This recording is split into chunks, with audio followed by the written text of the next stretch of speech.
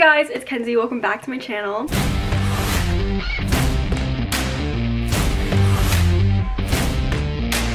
I just couldn't get myself to put on any makeup, and especially today I literally think I cried like 5 times, and all I want to do is play Animal Crossing all day.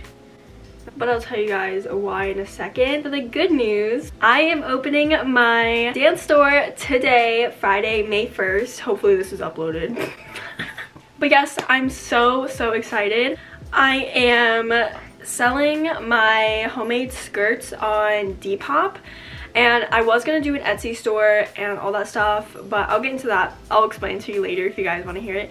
But yes, I'm doing Depop. I've been selling on Depop for a while, so I created a new account and I'm just going to do Depop. It's super easy and it doesn't give me any trouble. So yeah, it's not ideal. It's obviously not as personalized and stuff like that, but I'm hoping to grow.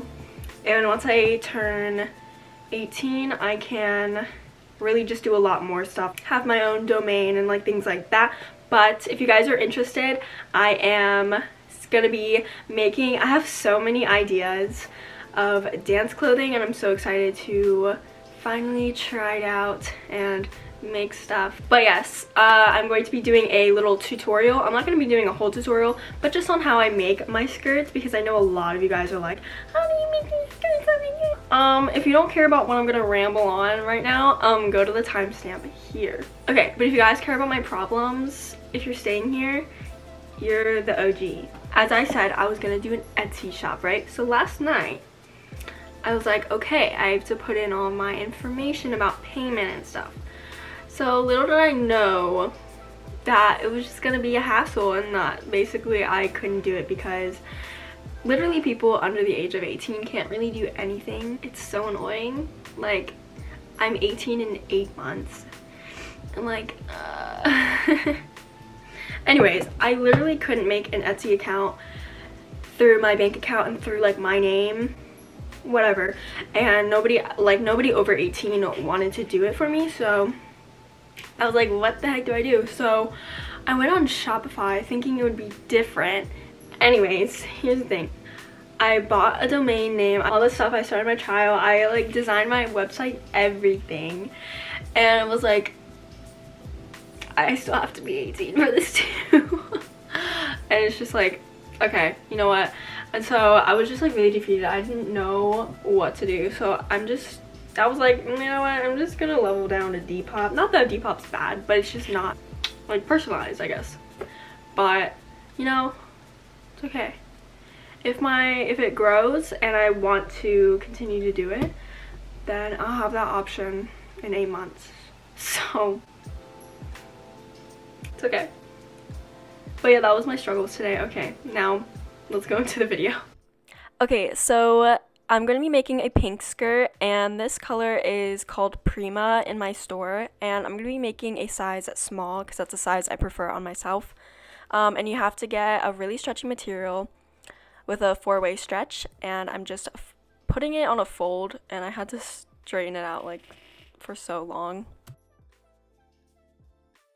So then I get my small pattern, and that's where things get tricky. I made my patterns myself because I couldn't find anything on the internet.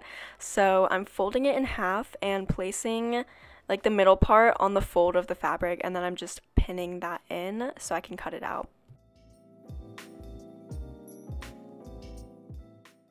And I'm just cutting it out with some sharp scissors. And guys, this part, once you unfold it, it's so satisfying.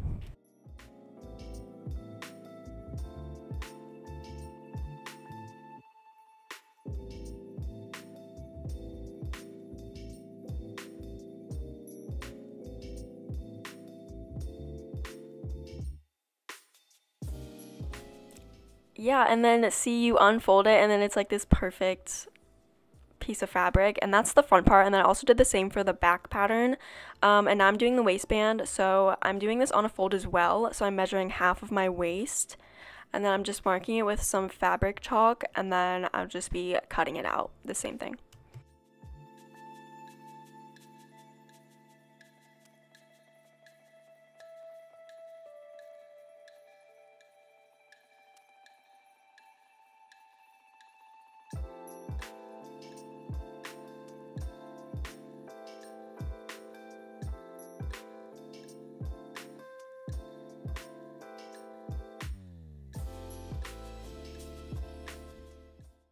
So, and then I'm putting the two right sides facing each other, and then I have to like line it up, and then I'll pin the two sides together so I can sew it. And I know a lot of times you have to do like seam allowance, but with stretchy materials like this, I feel like you can get away with not having a seam allowance.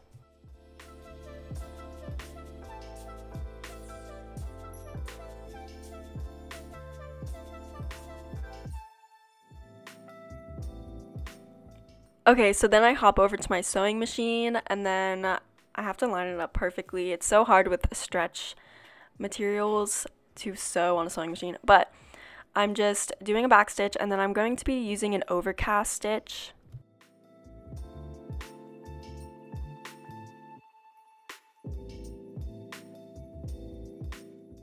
So it looks like this, and I'm also using blue thread so you can see it. And also, I just didn't feel like rethreading my machine with pink thread. So yeah, but I think it actually looks kind of cute. Like the blue and the pink, they look cute together, you know?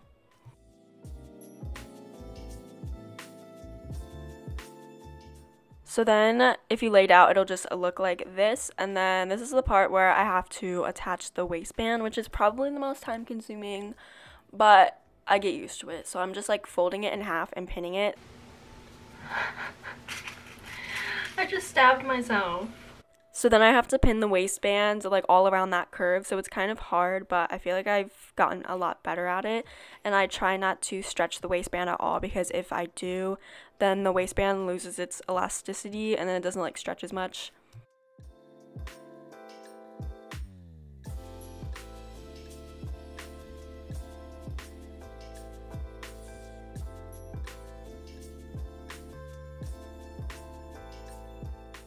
So then I actually lengthened, or like made the width bigger for this stitch. So I'm still doing an overcast stitch, and then I also have to pin in the size tag. And if you guys buy a skirt from me, most of them do not have size tags yet because I just started doing it. But yeah, so sorry about that. But some of them do have size tags. But yeah, I'm just sewing the size tag in. I've said size tag like 10 times already now.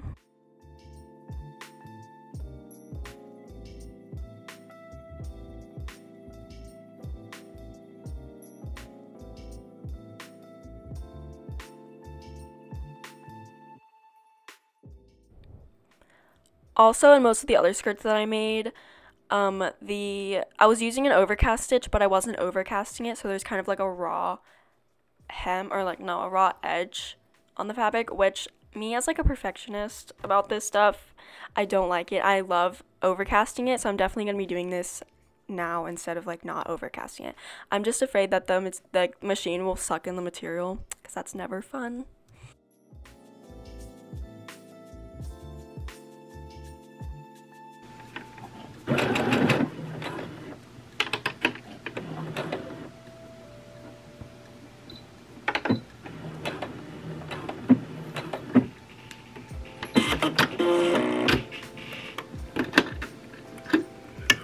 So then you have most of your skirt made, and then you just have to fold it in half so that the wrong side is facing outwards. And then I have to line up the two seams together. And guys, if I don't line them up perfectly, like I have to redo it. Like I cannot stand when they're not lined up perfectly. So I spend so much time making sure that the seams are lined up perfectly, so I don't have to redo it and take out all the threads and stuff, because I've been there and it's just not fun. But yeah, I have to make sure it's perfect. Then I'll just pin it together and then go to my sewing machine, where I just do an overcast stitch. Yep.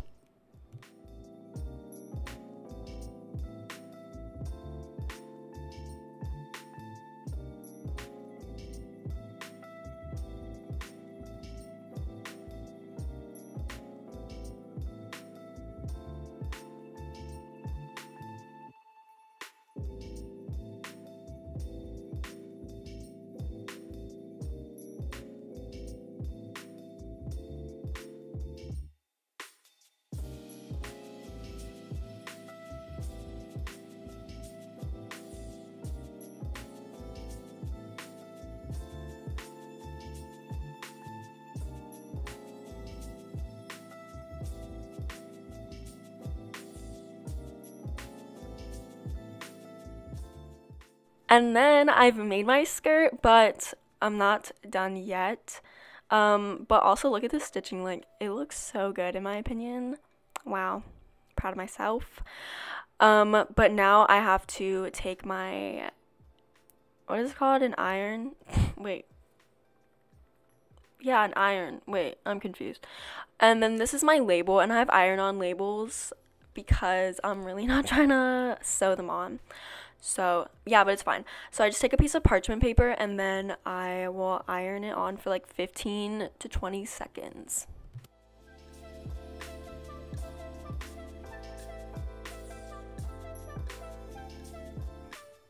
And I know it's uneven. I don't know why I made it uneven because I'm dumb. Okay.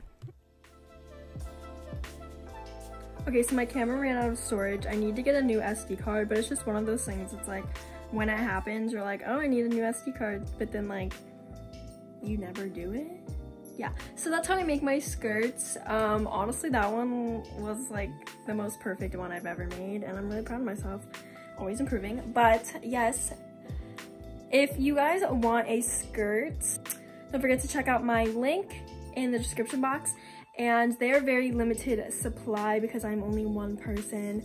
But I do have more fabrics, so I'll probably, if they sell out, I'll restock them soon. But who knows if they'll sell out? I'm not trying to predict that, you know what I'm saying? Yes, and then in the future, hopefully I'll be able to make leotards and everything like that because I have so many visions. Okay, yes. But anyways, I hope you guys liked this video and enjoyed it. I'll see you guys in the next video. I love you guys so much. Stay confident. Bye.